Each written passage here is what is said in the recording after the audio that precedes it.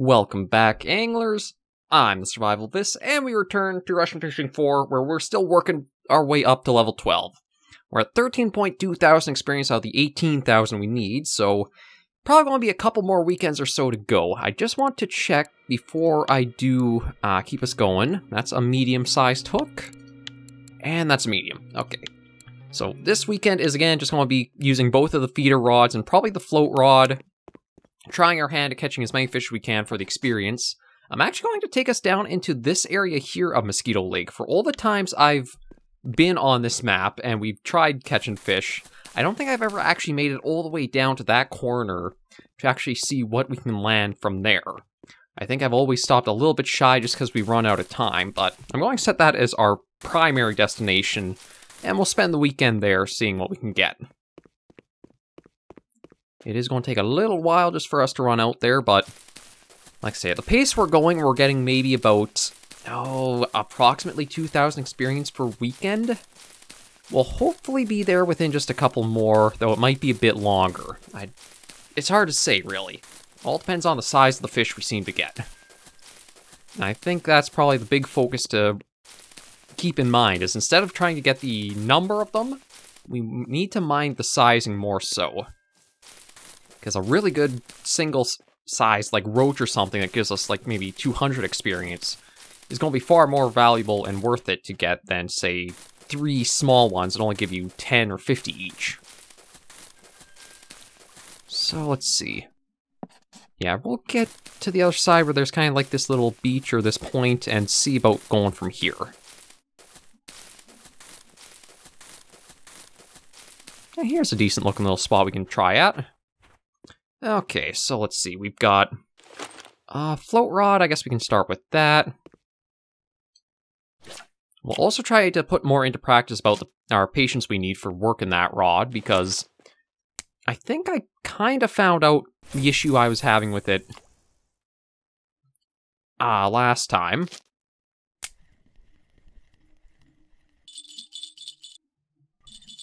There we go. That one's good.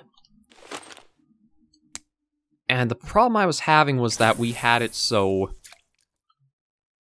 I was a little too fast on the draw when I would immediately pick up the rod. I have to basically pick it up, let the float camera show everything off, and then try reeling in or pulling in the line and see what's on there.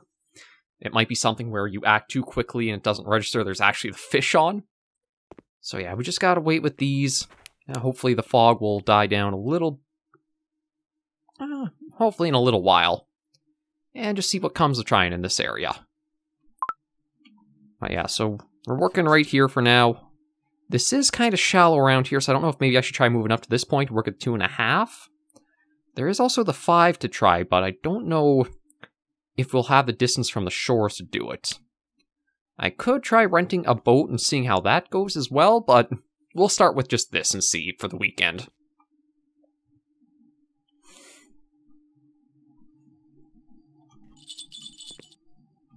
Just make sure those are nice and tight. I'm not sure what's with the weird red glow from this spot. Is it just like the way the sun's coming up, or is there like a little light or something here? Oh, I guess it's just how the sun's coming up, because now everything's starting to get a little bit of a pink color to it.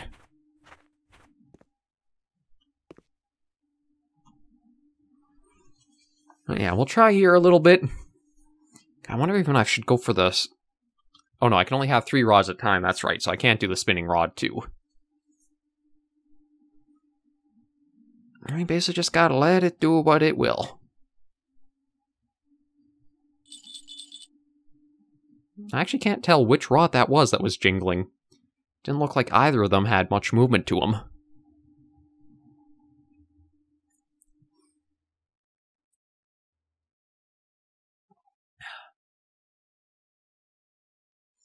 Oh. Well, we do got something going on with the float rod. Just wait a moment and see.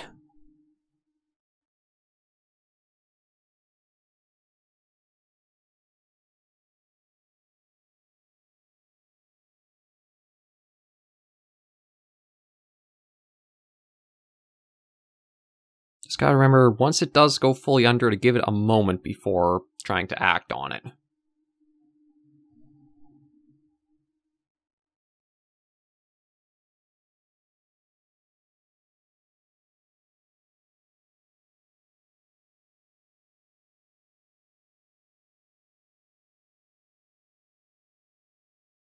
wonder if this is even an area I should try the spinning rod in, just because it has like a lot of the lily pads in that.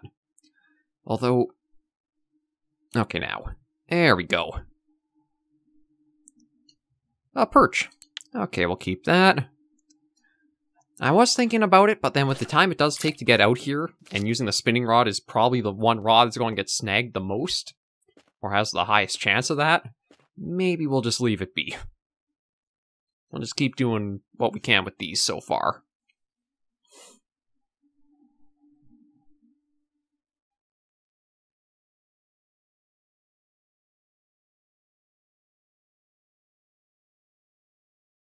God, it is so quiet, though. I mean, a good thing, because I did turn down the effect volume, because some of those sound effects were just really out of level and whack. Oh. Yeah, this is why I figured I'd go for the float rod. It seems to see activity the most frequently out of any of the rod types we use. It's just that we do have to be mindful of when we... Ooh, wow. Okay, you know what? Oh, shoot. I shouldn't have tried that. We had something big on there. What it was exactly, I don't know. Do I have another medium? I guess we'll go for a small. Yeah, I don't know what that was big enough to not be able to be pulled in, but I shouldn't have tried taking the step back.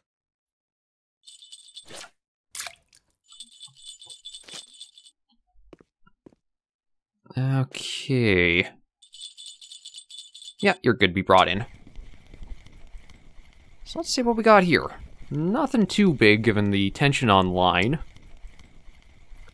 But at least we are going to be able to land something after that last, or not a snag, but like the break we had. And what are you? Huh. Yeah, see again, only 22 experience for these guys.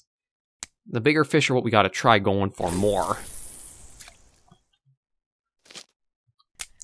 But I don't really know the best way of really targeting them aside from going for larger hooks.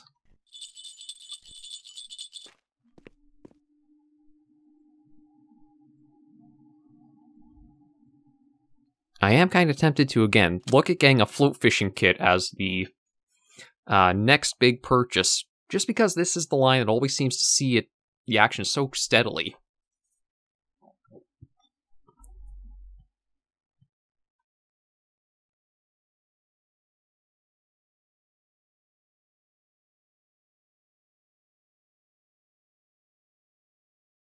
Oh, truthfully, with how much tension there was online, I don't even know if I could have brought the fish in. It's like it was steadily going up, and it's not like there's a reel on this for line to be taken out. It's just kind of like it was stuck or stagnant, what it was.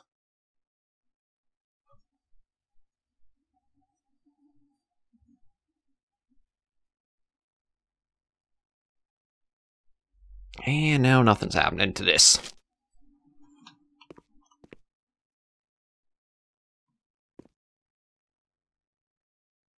Just gotta wait and see what happens. But it does feel like this area... Oh, of course, now you're going off again. It does feel like this area is not really seeing much in the way of activity. So I might want to look at... Oh, there we go. The 348 grams, and there's at least 100 experience.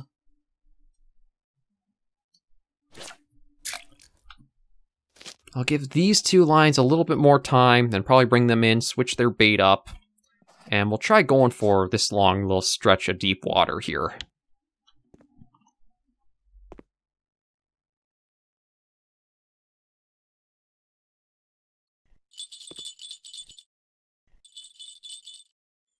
Just make sure those are tight. And wait and see what happens.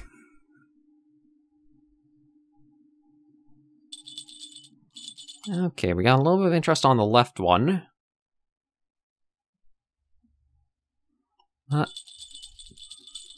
Is it getting steady enough? Not quite, I think. Okay, now it is. No, and of course now the float line is also showing activity too. Well, I'm not too fussed about the float line, but we'll bring this in. Oh, it's tiny, whatever it is. Looks like maybe a little crucian. Yeah, just not even 100 grams. Okay, we'll put you away. See if we can get anything in on this. And then we'll bring the other rod in too.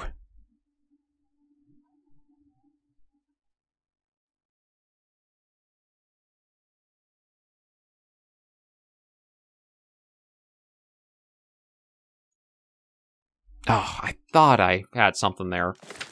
I guess it's because I'm so used to so many fishing mini games. It's always about, you have to strike or, like, set the hook as soon as the fish strikes. So that's always been the rush to try to bring the float rod in. But it's not how it seems to really want to operate for Russian Fishing 4. You almost have to give it a minute to make sure the fish is all hooked good, and then you can bring in. And yeah, just bring this in. Probably nothing on there. Yeah, nothing. Okay. Given how shallow it is all around here, I think it is going to be worth it trying to go for the deeper water. So let's just do a quick little jog up around to this point here. And see if we got any clear areas to cast out to. It looks like we can work off of this spot here. And let's see. Let's go for the bark beetle larva. That's something I've got a lot of, and I haven't used it all that much. So see what that gets us. Here I'm going to change up for... Maybe I'll try the mayfly larva. We don't have a lot of that, so maybe it'll be something... can get us some interesting catches.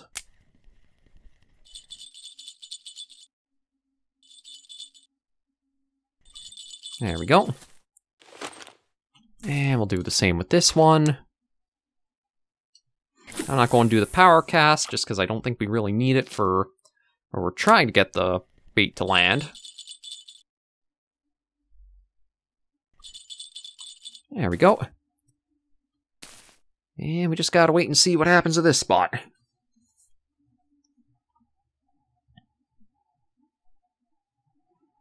So far, it's been a little bit slow for how we usually go about, but I think also, because of the time it took to go from the hub area to this corner, that has slowed down a little bit for, like, our catch-to-minute ratio.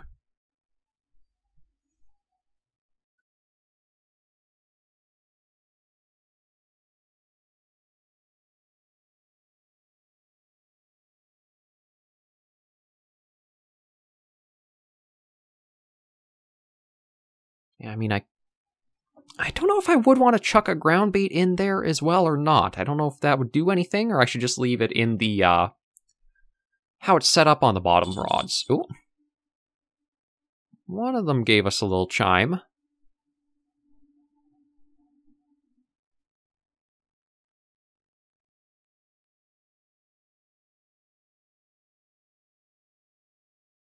Can't tell which one it was.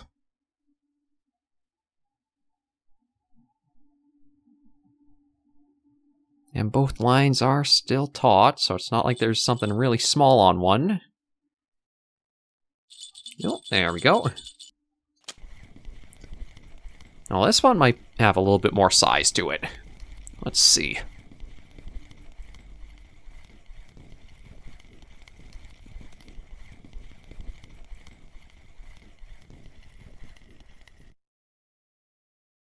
What do we got? Oh, a bream. Okay, we'll keep that. Cast that back out.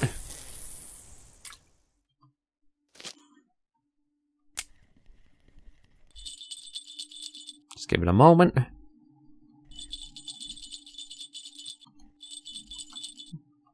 Oh, and we're finally seeing something on this rod. Okay. Now. Yeah, again, give it a moment once it's fully down. Oh. I feel like we've had to have done these tasks before, but I don't know. Seems like they keep coming up pretty often for us. There we go, put you back down. And just keep working away and see.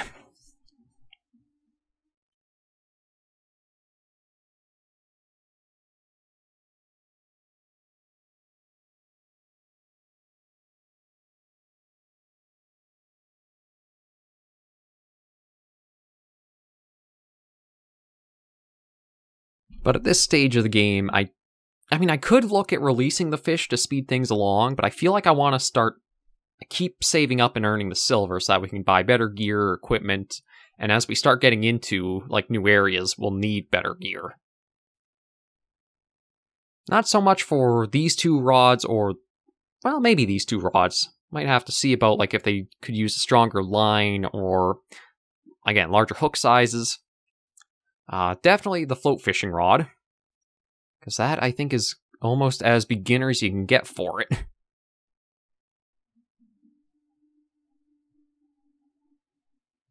And just slowly see how we keep going along. I don't even know what episode we're up to now for Rush Fishing 4. I don't know if we're around episode 50 or we're still a little behind of that.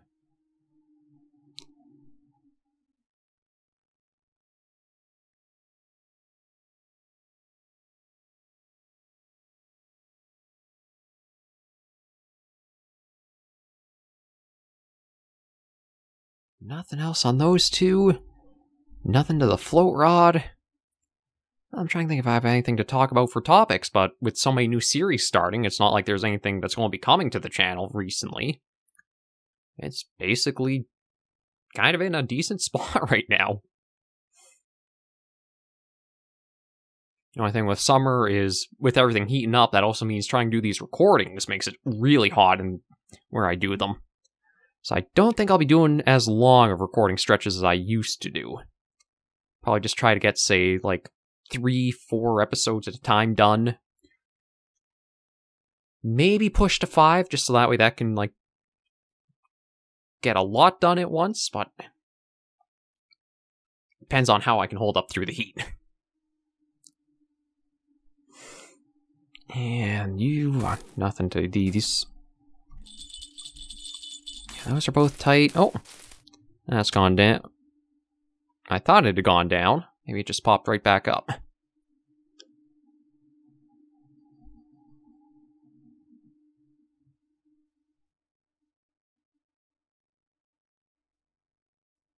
Yeah, so far I don't think this... what is this? The maggot or the bark beetle? I think this is the bark beetle. It doesn't seem to be the best bait for using in this area, that's for sure. Same with the mayfly on the other two rods. It was interesting to catch a bream with one, but nothing is happening too quick here.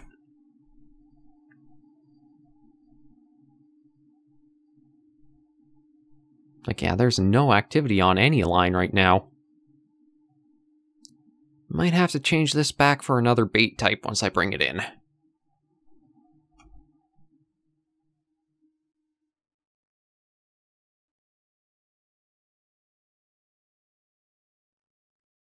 And time-wise, we're not doing too bad. We can go for a few more minutes. I might have to see about trying to change and work at the even deeper spot. I don't think I'll go back and rent the boat this weekend. Maybe, depending on what we get for the silver next weekend, we'll give that a shot.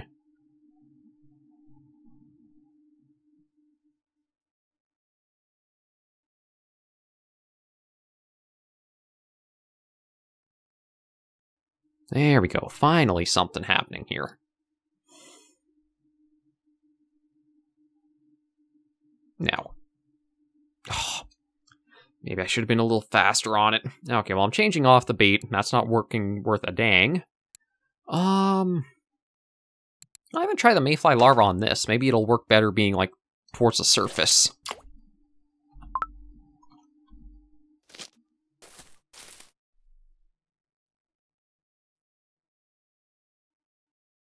And yeah, nothing on either of these two rods. I think I'll have to... If they do see anything on them, that'll be the last things we do for this episode. Maybe I just got unlucky with a bad spot, or what? But, man, it is not really producing here.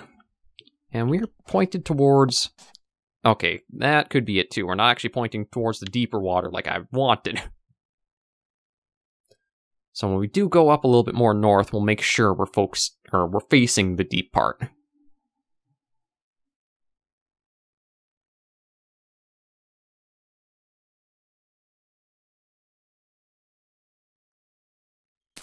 But yeah, both lines are still taut, so it's not like there's something on, and this just seems like a bad spot. I'll give it a little bit longer and see.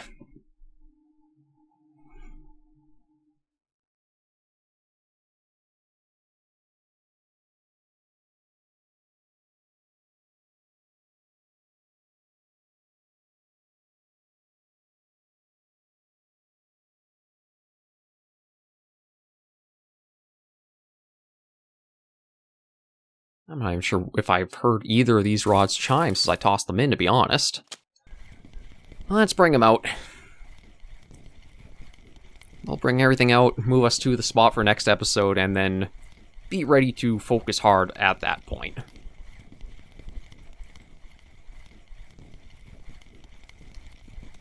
Yeah, nothing on you. So the mayfly larva does not seem to be the thing for here. Maybe I might just go back to the casters, because they were getting us a decent amount of like fish in. It's just I don't have a lot of them in our supply. And slowly reel it in. Even the float rod's like no activity here. That goes to show you just how dead of a spot we found. Put you away. And put you away. Okay, so if we want to go for the 5, whatever depth is, I want to be facing here. So this is kind of the spot we want to work off of. So we'll start next episode right here and see if we can get some good fish landed. For now, though, we got to end this episode here. Thank you guys for joining me on this episode of Russian Fishing 4. If you did enjoy the video, be sure to give it a like. And if you have any comments, tips, or tricks, be sure in the comments right down below. Until I do see you all in the next video, anglers and survivors, please remember, as always, to take care, stay alive, and happy angling.